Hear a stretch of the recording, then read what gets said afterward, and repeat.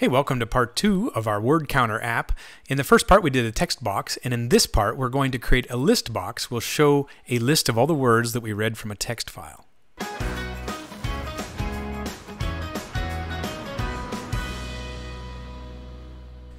So here's the goal that we're going to accomplish in part 2 of our app.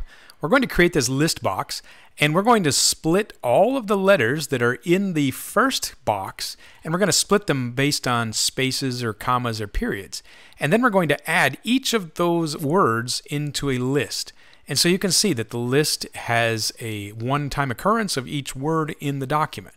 And so it's a lined list. So a list box is the control we need.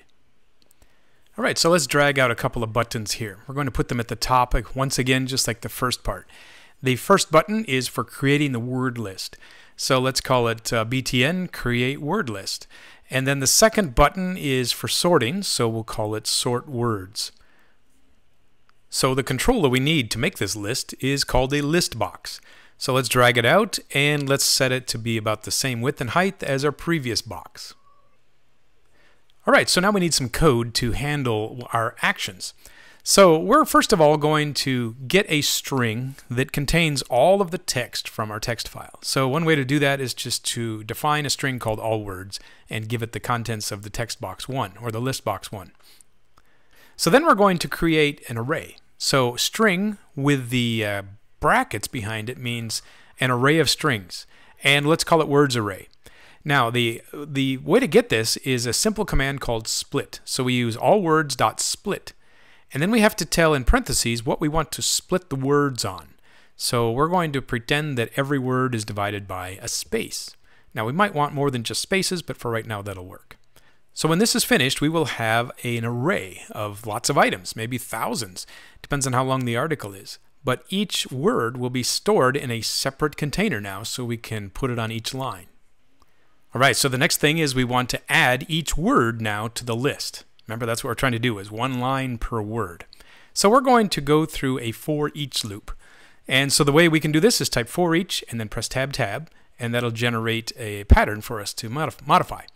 So the type of thing that we're looking for is a string. So for each word in the words array, and we have to tell it that word is a string. Then we're going to have a question mark. We're going to say if the items in list box 1 contains the word. Actually, we want it to say does not contain. So the exclamation mark is a not character. So the question is this current word we're looking at in the loop, is this word in the list? And if it is not in the list, then we want to add it to the list. And so this will only add a word once to the list.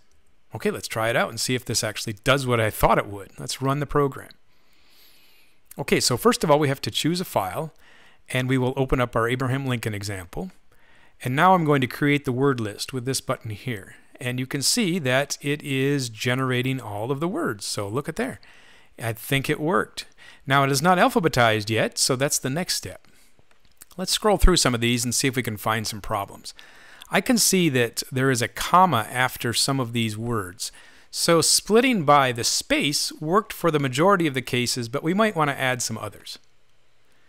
So let's go back to the split command and see if we can think of other things that would be good to split on. So I'm going to add a number of punctuation marks, such as commas, periods, exclamations, and hyphens.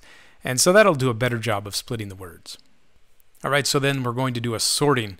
So this is really easy. Just double click on the word sorted for the button. And we need a one-line command. It is listbox1.sorted equals true. And that's it. It'll always be sorted. Let's test it out. Okay, so let's do the whole process again. So I'm going to load the text file and then create the word list and then choose sort words. So it appears that the words are sorted. So we can see some of the punctuation starts at the beginning. And let's go down to the end, and we should see things that are ending in the letters Y and Z. So it does seem to work. All right, so we're 2/3 of the way there. The third one is the most complex one, where we have to count the number of words. And so we'll see if we can make that happen in the next video.